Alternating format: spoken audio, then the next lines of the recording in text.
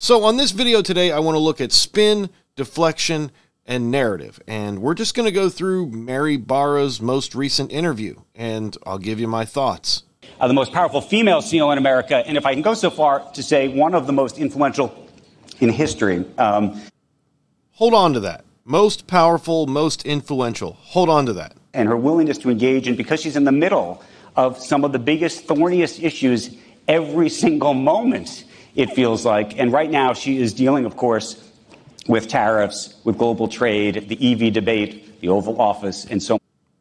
There's your narrative, the EV debate. What is the debate? We are in this moment now where it appears as if the EV revolution in America is coming to a standstill or maybe moving backwards. Is that what's happening? That's more narrative building. More narrative building. And by the way, later this afternoon, I don't know if you can speak to it, but the president is supposed to announce a weakening effectively of some of the restrictions on fuel efficiency, which should make it easier for you to make more, gas-guzzling cars.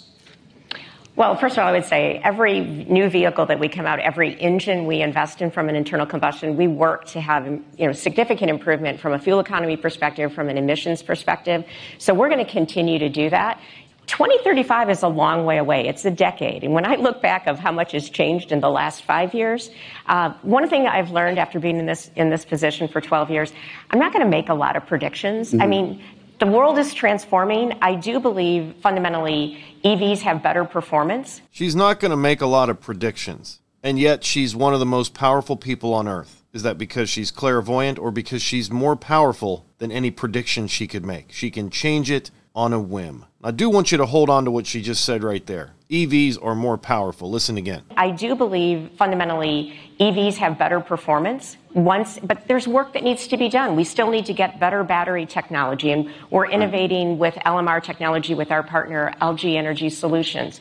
I don't know if that's a spin or a narrative, but LMR technology, I don't know if it's the bleeding edge or the cutting edge of battery technology. Let me know your thoughts. Technology we're working on that will start to roll out in just 2 years will take up to $10,000 off the cost of an EV. So when I look at what's happening, $10,000 off the cost of an EV can come in many ways, including the LFP batteries they're buying from someone else for the Bolt. And is that $10,000 for me or $10,000 for GM? With innovation in battery technology, what's happening across the country and across the globe from a charging perspective, I think it's hard to say exactly where we'll be in 2035. But what I can tell you is we're going to be guided by the consumer. Well, but let me ask about that, though, because clearly she says guided by the consumer. Now listen to what my interviewer says. I think you would argue a mistake has been made. Not by just yourself, by the way. Ford, everybody who's been in the American industry trying to build EVs, who's announced a loss, $1.6 billion charge for you, obviously Ford, a $1.9 billion charge. This is more narrative building. Research and development, it is nothing more than a spend. It is a cash burn. In fact, they have a name for it. It's called cash burn. And they won't say that with internal combustion. They just won't. In a perfect world, you would have made what decision? What was the miss here? First of all, I think everyone who made those investments was making the investments based on the regulatory situation. Under the Biden administration, we were supposed to get to 40 to 50% EVs by 2030. Right. We have a long cycle. If everyone and every single company, for the most part, was making those investments, without them, we wouldn't have been able to sell an internal combustion engine vehicle, have a robust portfolio of EVs at that point in time. So I don't think there was a mistake made by industry. I think we were doing what the regulatory environment was requiring us to do. Okay, but one of the things that was happening. She's talking about the regulatory environment like she doesn't influence it. Like GM didn't write entire sections of the big, beautiful bill. Happening during this period of time, and it's just happened. This spring, Congress passed a law that stripped California of its right to set emission standards. That mandate would have effectively required car companies to sell only EVs by 2035. But you lobbied for that. Well, I would say several OEMs lobbied for and as I have since I've been in this role, for one national standard. This is the spin, and I could argue it's also deflection. There is no way that Mary Barra can honestly admit that she didn't advocate for the abolition of CARB. She got exactly what she wanted when CARB was no longer able to be enforced. One national standard is just throughout this interview over and over again. When we're starting to follow different standards by state, it makes it very inefficient. So if we want to put the best product on the road as efficiently as possible, we need one national standard. When you look at where the regulatory environment for the states that follow CARB was, model year 26, and as you well know, model year 26 starts in calendar year 25. Those states needed to be at 35% EV adoption, which meant for us, for every 3 cars I ship to the state, one of them has to be an EV, and I can't ship another one until that one is sold. The state of New York, where we sit today, they were at 7%. So do you think in a model year change, it's going to be 5 times more demand for EVs? We were going to have to start shutting down plants. They shut down a bunch of plants anyway. They were just EV plants instead. And sell those vehicles. So again, I looked at where's the consumer? And the consumer, when you think about buying a new vehicle, for most people, it's one of the most expensive purchases they make. They're very rational about it. That is just complete and total deflection. It's an emotional decision almost every time. If you're talking about new cars especially. To know this vehicle is going to be there day in and day out. If all of a sudden they've got to drive to college and pick up their child or drive cross country to take care of a parent, they need to know that they don't want to have to worry about how I'm going to get there. So I look at the No, I think that's narrative building. That's her saying you have to go buy one of our ICE cars because you can't get there. We're building infrastructure, but you still can't get there. Consumer and say we have to be led by the consumer, but that doesn't mean we can't continue to work on improving battery technology so we get the cost down, continue to work on putting more EV infrastructure for charging to make people comfortable and give them that choice. The Trump administration won. You lobbied with him effectively to get rid of this California emission standard. We, along with many other automakers, asked for one federal standard. No, she wanted to abolish CARB. That's a lie. I would love to say that's a narrative or a spin or a deflection, but that is just a bold-faced lie. You were, I believe, the biggest spender of lobbying money in Washington after Meta. That's because I spend time talking to the administration so they know our policies. That's fair. When she says talking to the administration, I think she means writing legislation. Let me know your thoughts. Where does that money go? If not directly into text and language of a law, where does that money go? Is the political view based or even the business strategy to some degree tied to the political wins? I think our business strategy. The business strategy is to own the politics. Don't get it confused. The entire goal is to make the government so weak that it has absolutely no say in anything. General Motors sells more vehicles in this country than anyone else. I want to maintain that, and so I have to respond to the policies of each administration. General Motors has been working with, as you... This is total deflection. She is trying to create and influence the policies of each administration. General Motors has been, working with administrations for the last 100 years. This is very true. There's both of them admitting it. Working with administrations means we had our hand in the pie. We make the recipe. I'll give you the opportunity just to speak to this because he's going to be here later, and I don't know if he's going to comment on this or not, but he could. Gavin Newsom said the following. He said, GM sold us out. Mary Barra sold us out. Andrew, I'm not going to talk about the rhetoric. Let's focus on results. We have the largest EV portfolio of anyone selling vehicles in this country. They do have the biggest EV portfolio other than Tesla, and as far as the number of options, yeah, they offer the most. Nobody can even compete with GM as far as the number of offerings in the EV market in the United States. But it's a low bar. China is now expected to hit 60% of sales this year, EVs. Germany, France, close to 20%. They're growing in India, Africa, Latin America. And so the question, I think, is there a colossal mistake happening here? In 5-10 years from now, are we destined to become a regional player in vehicles? I don't think so. I mean, in China itself, yeah. This is just stutter, stutter, stutter, spin, spin, spin. They invested in ICE engines instead of EVs, and they laid off 1,700 workers who were working on EVs. This is nothing but spin, spin, spin. She knows they're cooked. We're, back in Europe from an EV perspective. So I think we can be strong across back in Europe. That's because you dumped all of your European companies. You owned a bunch of European companies and you sold them. Globe. So I don't see that, going to a regional player.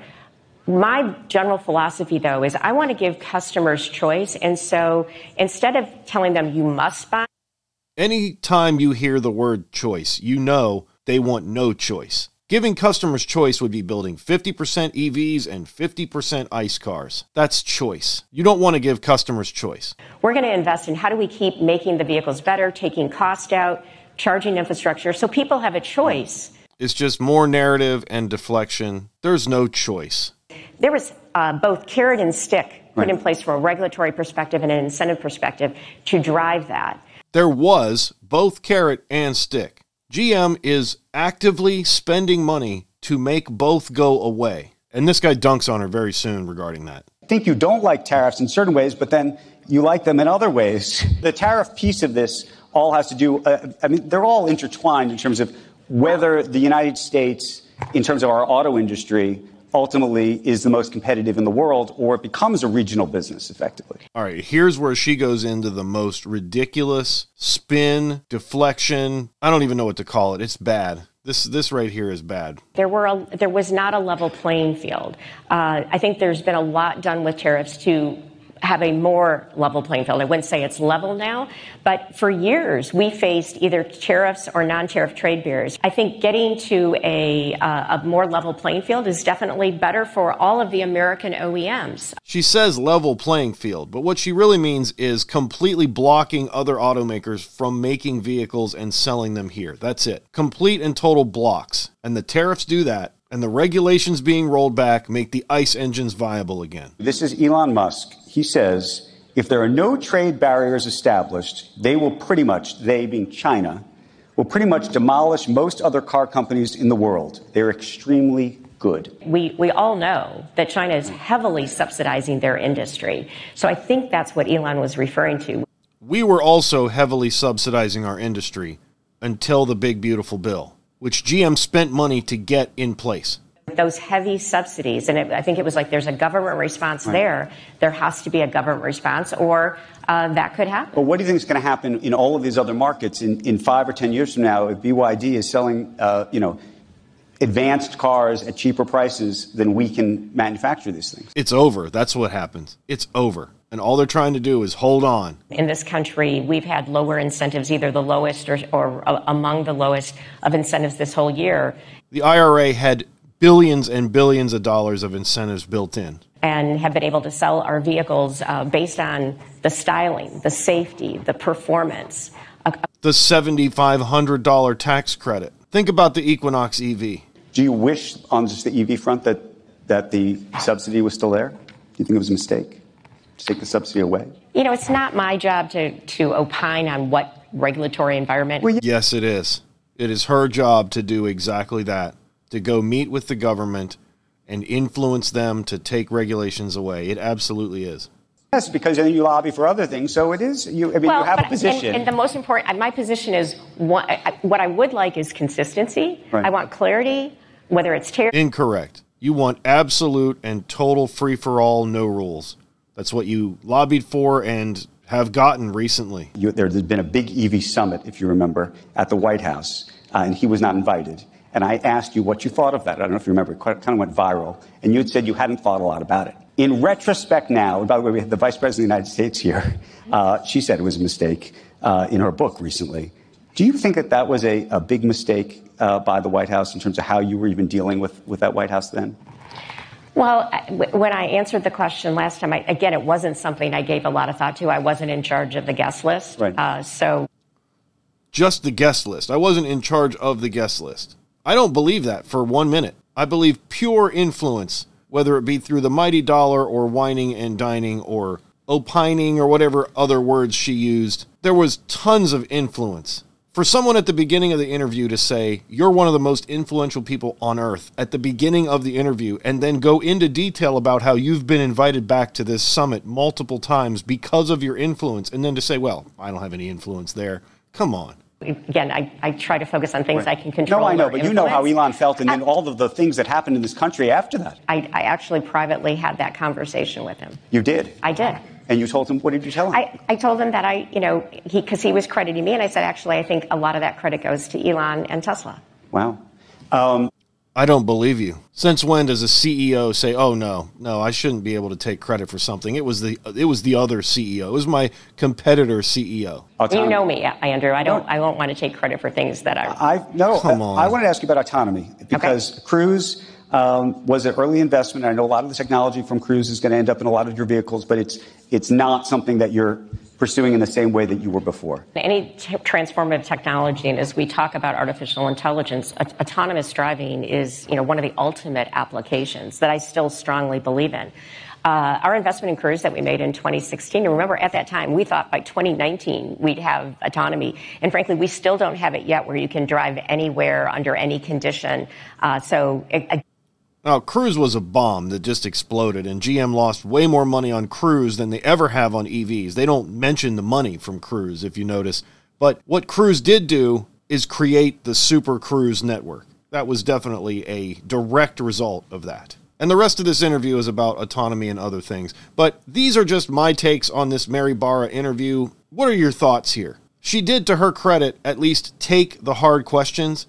But what do you think of her responses? Let me know your thoughts down below. Join Patreon or become a YouTube member for early access to videos and subscribe for more. We'll see you on the next one.